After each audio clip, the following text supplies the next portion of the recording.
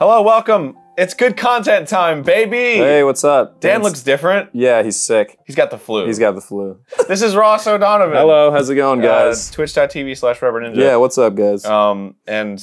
He's gonna help me out today because we're gonna look at New Year's resolutions from the 1920s. The roaring 1920s. And before we get into it, right now is a sale at the Game Grumps store, gamegrumps.com/merch, 30% off. It's our year-end sale. So go check that out. And then starbomb.com/merch is a 50% off sale because we're trying to get that out of here, baby. We're trying to get those beautiful pieces of merch into beautiful people's hands so that everyone can enjoy the glory of Starbomb. All right, let's do this.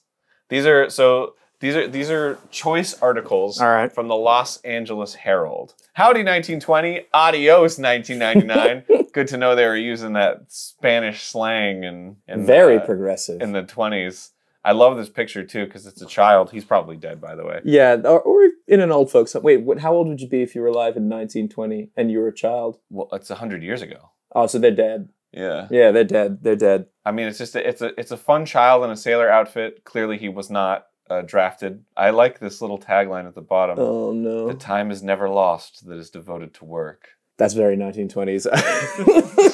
It's like dystopian almost. Yeah. Like, whoa, this is the future going to be. You will do your job and you'll enjoy it. Yeah, he was very optimistic for the next year. Yeah, like he's not going to die of tuberculosis. Take day off today and start New Year's right is advice. How's that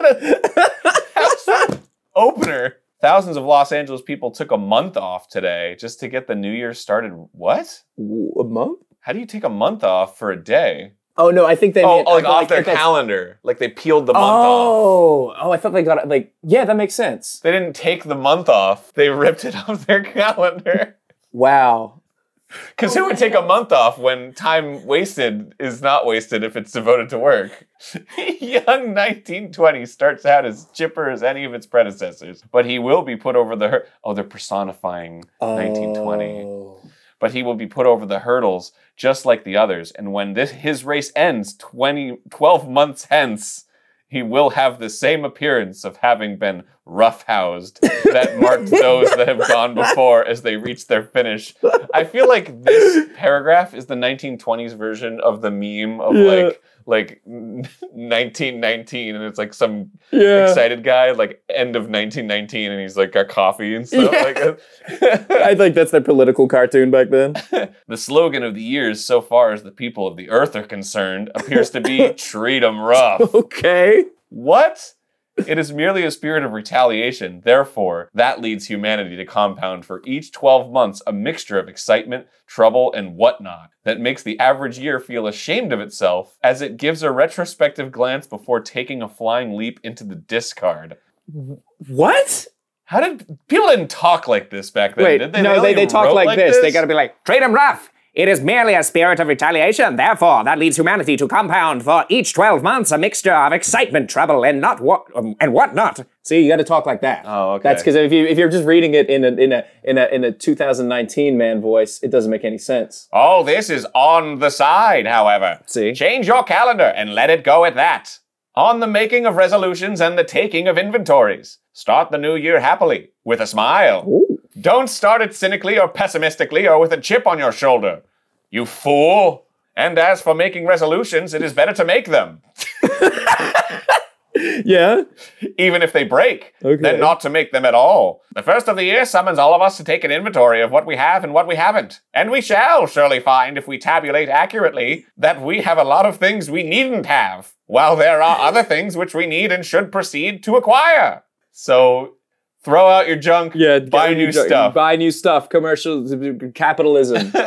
The Evening Herald wishes all of its daily readers a happy new year, and for its own part will say that its main resolution is to try to make its readers happy. So that they capitalized, I figured I should join in. So that they in turn may pass on the spirit of mutual helpfulness. This big world would be quite a desirable place to live in, if the quarreling would stop. Whoa, getting a little passive-aggressive, Los Angeles Herald. 1920 wasn't that different to Wait, what year is this? 2019. If we're still in the 1900s. What is this, 1998, 1999? If people would try to be lovable rather than hateful to each other, this would be such a kindly old world that we would want to live in here forever. Translation, good vibes only. Yeah, pretty much. So let's wish each other a happy new year, and if we sincerely wish it, it will help to make 1920 happier than 1919. Wow. Wow. Ooh, from the Vancouver Daily World, Okay. Canada, 1921. I hereby resolve to abstain from swearing, except on due provocation. So, don't at me. Yeah. Don't have me, bro. To give up smoking cigars by proxy. Don't vape. To respect traffic cops while within their reach. Frick the police. Frick the police. That's frick the police. Frick the police. To abstain from intoxicating liquors unless tempted, in all caps. Get lit. To love my neighbor as myself when her husband is away.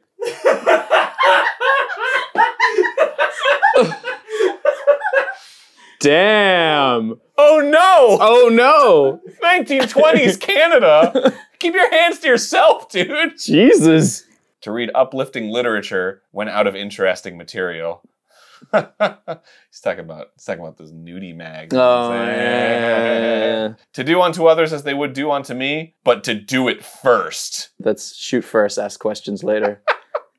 To strike no man in anger, except he be a small man. Do it with the accent? To strike no man in anger, except he be a small man. Still makes no sense. But it would be Canadian, so they'd be like, oh, you're striking Oh, no wait, man in anger. Oh, so it'd be like, To strike a man in anger, except he be a small man about. To practice what I preach always. When so it seemeth wise. So those are the resolutions of the 20s. Wow, dude. They're not so different to today. Yeah. It's, You know? I mean, it's, you know, we've upheld the 100-year tradition of making resolutions and immediately breaking them. Yeah. I'm going to get fit this year. This is something Allie was very excited about. Okay. It's called the swine world. So apparently in 1919, the farmers and readers of the swine world were a little disappointed in the direction and quality that pig breeding had gone. Oh, tell me about it, dude. So in this January 5th, 1920 article, it begins spicily. There has never been a time in my observation when the American people have expressed their views in so many ways about what they are intending to do for 1920. It goes on to say that the swine men, especially the Poland China breeders, Poland China being the oldest breed of American pig, Oh, I didn't know that. of the Northwest have made several resolutions for the following year. But it seems to me there is not much use of them making the 1920 resolutions unless they intend to keep them. Oof. That's a big oof. The writer Dudley Damp goes on to elaborate on the Great Hog Discourse of Oh, 1919. no, not again. I think most of you have come to the conclusion that there were too many common boars sold in the public sales and privately for the good of the swine industry, especially breeders whom we would expect to sell better ones. What's the point of bringing home the bacon if it's just regular bacon? You know what I'm You saying? gotta get that Poland China Yeah. swine. I have been thinking the matter over, so I have made a New Year's resolution myself, and it is this. Any breeder of Poland Chinas in my territory who is an advertiser of the swine world who will write me at this office and tell me he is sincere in his 1920 New Year's resolution, I will send him post-paid, free of charge, a castrating knife, and if he doesn't use it, he and I will have some trouble. Is that a threat? That is a threat. With a knife threat? Like any internet commentator, or in this case, 1920s magazine writer, Dudley goes on to list his qualifications to defend himself from the haters. Oh, wow. Any man who seeks to promote anything must know something about that industry himself if he seeks to interest others. I am a regular student of hogology myself. Oh, wow. And I know how to handle hogs and how to secure results. I have a bunch of purebreds, which I give some personal attention, and the boys are inclined to look upon me as an authority. And I try never to disappoint them when they come to me for information. Now, I am not naturally in love with hogs. What? He just had to make that clear. So don't at me about that. I'm not naturally in love with hogs. Why would I know so much about hogs? Because I just like hogs. I get it. Well, it's like when somebody goes... Yeah, no. It's like when somebody posts and they're like, I don't know, defending like furry stuff. And they're like, I'm not a furry, but... Yeah, like... I can understand, Like, but I'm not a furry. I have like an OC as a werewolf, but I'm not a furry. Yeah, like I'm not... Because like werewolves can also be like people. I just see where they're coming from. Yeah. Like I'm trying to put myself in their shoes. Not that I've ever done that. It's called empathy, bro. You should try it. Deal with it. Wait, this is all of the swine world. This is like the entire. Look, we had Twitter and we could just write like one quick thing. They've got nothing, so they gotta write like. Yeah, they gotta get all of it out. Get all of it out at once. They can't do it over like one whole year. They have to be like, start every year, boom, here's my tweet. It's a dissertation. Look, there's an entire page that talks about the stats of how many cattle and hogs had tuberculosis from 1917 to 1919. What a hell world. It's like open up the magazine like, what are the tuberculosis charts? I gotta catch up on those. Oh, I'm behind 2 years. Wish I had this when I was playing Stardew Valley. My God. I've been killing it. All you gotta do is like walk up to your pigs and hit A. Yeah, I mean, well, that's what you think. I mean, clearly there's a meta to the game. Stardew's walking on the shoulder of giants. Yeah, it is. Also, the pig, you don't get bacon from the pigs, you get truffle. Because you didn't want to have it, so you killed the animals. So for some reason, they make truffle. These people walked so Stardew could run. Yeah, exactly. Ooh, look at all these famous these gentlemen. sow breeders. We got Chas A. Marker, J.O. Bridges. Which one's...